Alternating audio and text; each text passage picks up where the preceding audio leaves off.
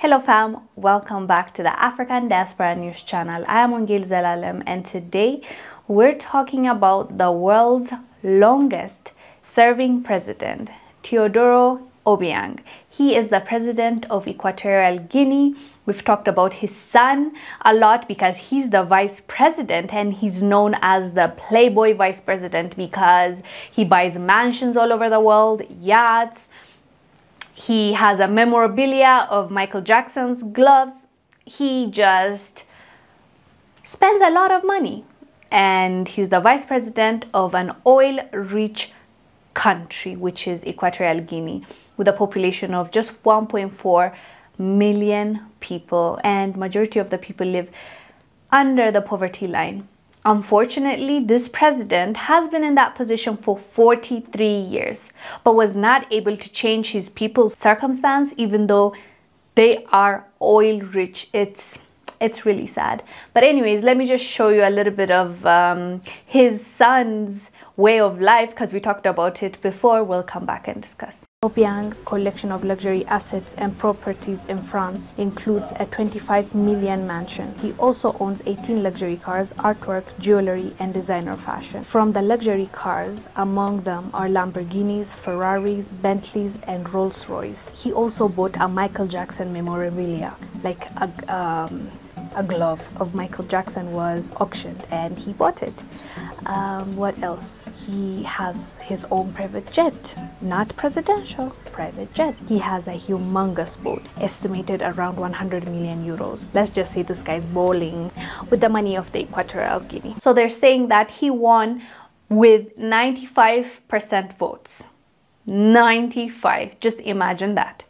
The same president that was in that position for 43 years, actually the world's longest serving president in the whole entire world, he's the longest. And with that small population, for him to not be able to change their circumstance, even though they're supposed to be a rich country because of their oil, is just mind-boggling. And honestly, I don't understand it. Even if you try, like, you have to, I feel like, and this is my opinion, you have to work really hard not to develop that country for that country to be where it is right now. Like, work hard against it, not necessarily work as the president to improve it, but like you have to work against it for it not to succeed. Because how are you that rich when it comes to the natural resources that God has given you, and in the same sentence we're gonna say that the people are not well off, they are struggling? How is this even possible? Honestly, I don't know if 95% of votes went for him, or maybe the people are scared because there are lots of reports of human rights violations. There's reports that he suppresses opposition leaders, parties. So there's not really a lot of competition against him, because if you speak against him, something will happen to you. You fill in that blank. But it's just honestly really sad to see Equatorial Guinea in that position when they could be one of the richest countries in the world.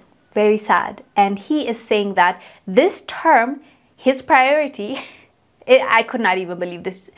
He said, when he was asked what he wants to do, he said he wants to clean up his reputation internationally, because his name has been, dragged through the mud for the things he's done. So he's saying that's what he wants to do. He wants to change the minds of people that think that, he's not the best leader.